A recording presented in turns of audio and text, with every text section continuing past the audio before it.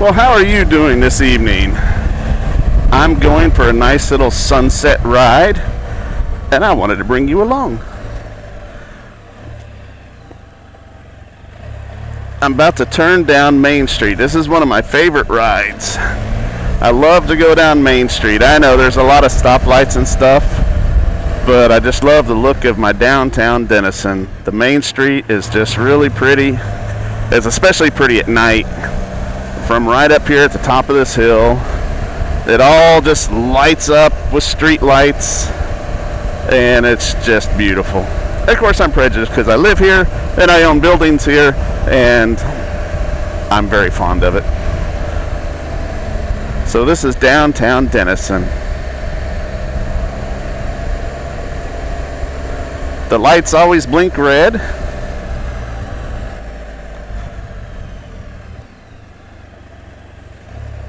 Looks like we have a little funeral going on over there, so I'm gonna just sneak on by very quiet like.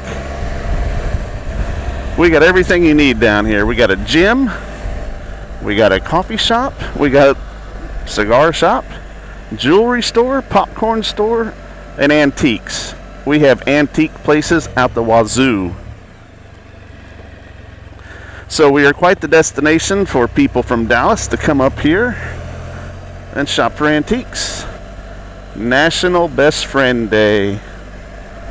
Well, I hope you reach out and hug your best friend. So, a lot of antique stores. Got a cupcake shop, a shoe store. Who has shoe stores anymore these days? Shoes are disposable. You just go buy a new pair. But not if you live in Denison. You can go get your shoes repaired at Wayne's Shoe Shop, ran by George. Yeah, I know. Don't ask. Got a bookstore. It's a great bookstore. Tons and tons of used books. I love to just go in there and look around. We got banks, lawyers. Ugh. No offense if you're a lawyer. CPAs. We have a winery, a brewery, Italian restaurants, pawn shops, title companies, insurance agents. Man, downtown Denison just has it all. I love it down here. Don't you go. You wait my turn. Thank you very much for your participation. We got candy shops. We actually have two candy shops. We have a cop shop. Thank you, Men in Blue. And we have a bar. You can't really see it on the other side of that big red brick building. There's a bar, and then there's another bar down this street a little ways called Bird and Mike's Chestnut Street Pub. Great place. Golly, that's a big dog. That's a big, big dog. Woo. There's the old Katy Depot. This is what started Denison right here, that old railroad depot station. Denison is very much a railroad community, or it was when it was founded. I think it's even named after a railroad executive, Mr. Denison. The old Travelers Hotel. Love that place. I've been in it several times. Incredible historic building. I think it's some sort of a rehab center, therapy center, something along those lines these days. But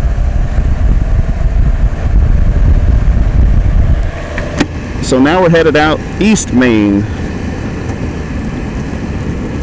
And this is, like I said, one of my favorite rides. We're headed to Carpenter's Bluff Bridge. And we'll take that bridge over into Oklahoma.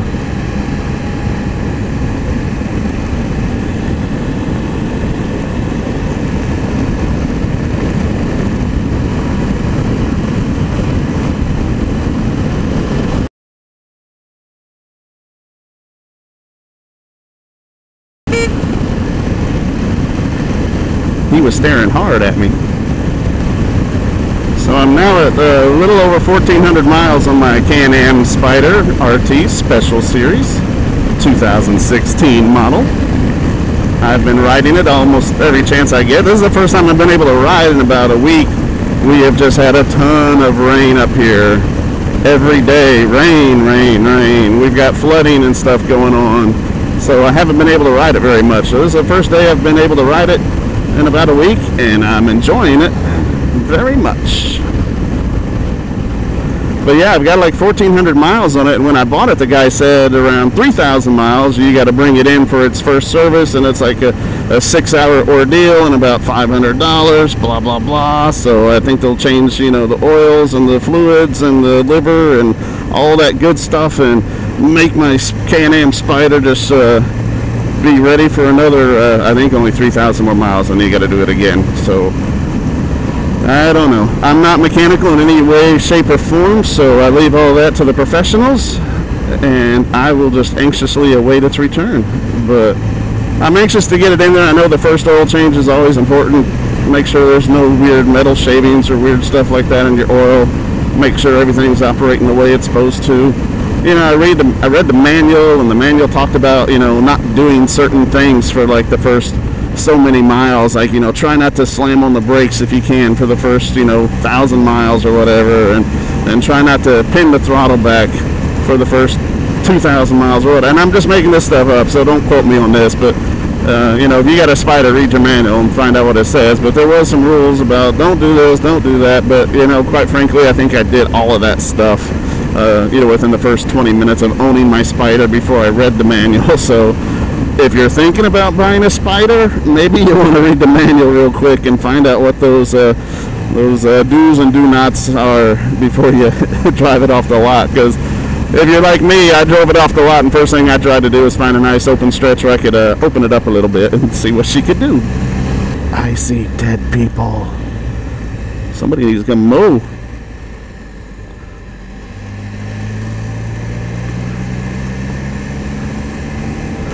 There's a nice porta potty out in the middle of nowhere for no good reason.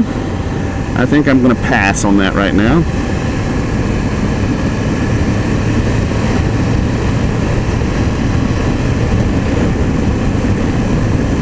So I'm still loving my Can-Am Spyder. I mean, if you watch my other video about why I bought a Can-Am Spyder, you'll know I bought it for the ease. And yeah, that still is true to this day. Just the ease of driving and riding this thing is so nice. You just can't go wrong with it. I mean, don't get me wrong, if you're still enjoying the two-wheel bikes and you like the leaning in the corners and the shifting and all that good stuff, yeah, Can-Am will probably be fun for you to ride for a short time, but you'll probably get tired of it pretty quickly. But if you're over the leaning over at 50-degree angles and the shifting the gears 5 jillion times on a ride, and you just want to enjoy a ride, you might go test drive a Can-Am Spyder, because this has made riding so much more enjoyable for me. I just can't stand it. I just can't wait to go on some road trips with Kelly and just get out there and enjoy it. And the way it's looking, I should be able to start doing some road trips around July. Oh, I love you. I love you too.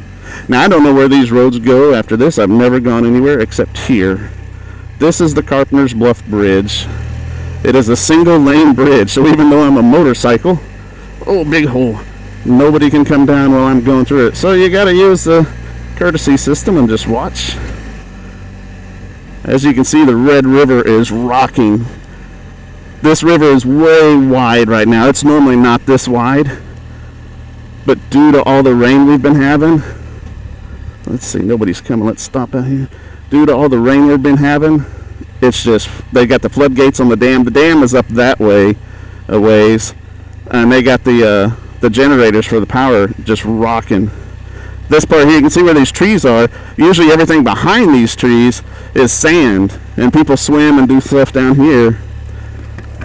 So that shows you how much higher the river is than normally. This makes you feel safe when the railings are rusted off. Yeah, no problem, I feel safe. Oh, I gotta go, somebody's waiting on me now. But that gives you an idea of how full the river is right now.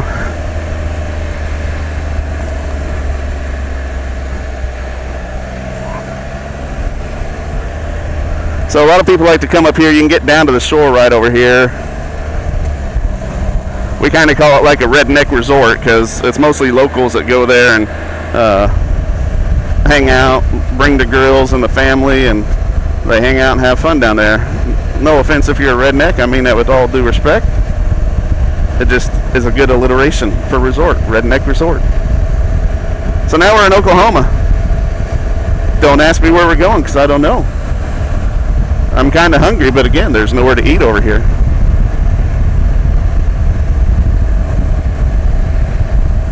But it is a beautiful ride. I love riding back here.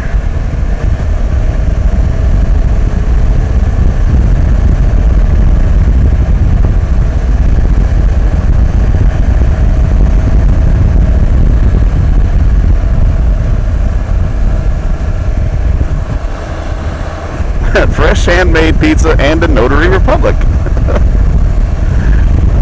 So you can get your pizza and get your legal documents notarized all in one stop. Well, you know, I guess. Oh, don't you do it! Don't you do it! I guess today we're gonna do it. The dock, good catfish. You need to go there if you're in this area. So I think we're in Hendricks, Oklahoma now. And I think I got to turn here. That road dead ends.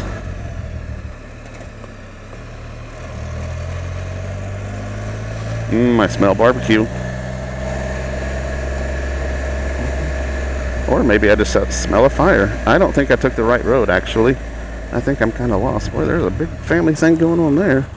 I don't know where I'm going. Okay, I'm lost. I'm lost.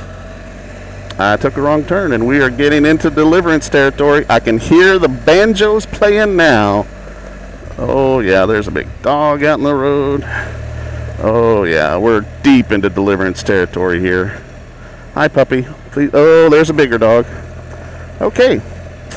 Well, let's see if this road will take us back up to the main highway and see if I can survive this trip into Deliverance town. I think they need to mow their grass. I'm not a professional landscaper, but I think they need to mow their grass. Oh, there's more dogs. I have no clue where I'm at. And I think this is the road I came in on, so I think I'm good now. Yeah, that's the church I just passed. Yeah, I think I stuck out like a sore thumb in this town. They definitely knew I did not belong. Well, I don't know which road I went down. Maybe I had to go straight some more. I'm not sure. Oh well, I'm going to head back across and get back to Texas. Oh, it's a nice night for a ride. Only thing missing is Kelly. I've been having to do some stuff on every Saturday for a while. But I'm done with that after July 7th. I won't have to do the Saturday things anymore. And that's when I'm looking forward to being able to do some weekend getaways with Kelly and the Spyder. I think our first thing we're going to do is go up to the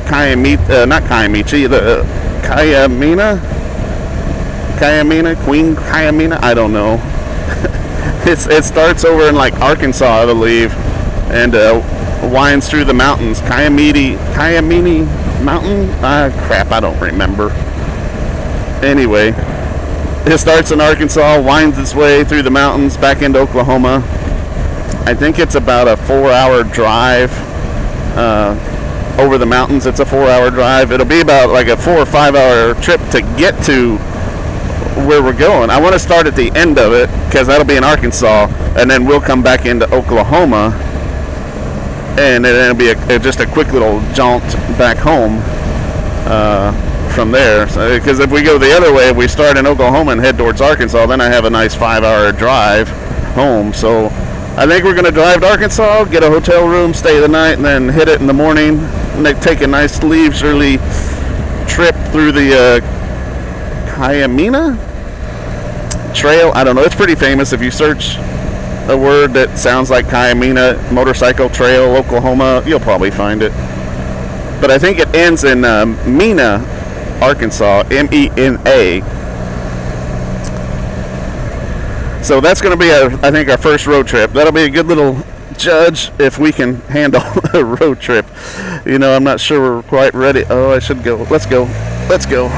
We're going to book it across, though.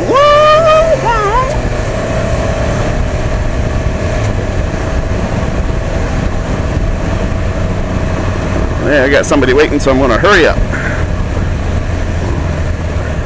So little known fact, well not little known, it's well known. Who am I kidding? I just like to say little known fact because it makes me sound smarter. But it's actually a big fact. This bridge that we just crossed was actually the first free bridge crossing from Texas to Oklahoma or vice versa. I've often wondered why they don't tear that bridge down. I mean, this is one lane. They already had to fix it once. They went down there to inspect it, and the divers went in the water and went down to the piers, and they found like they were really badly eroding.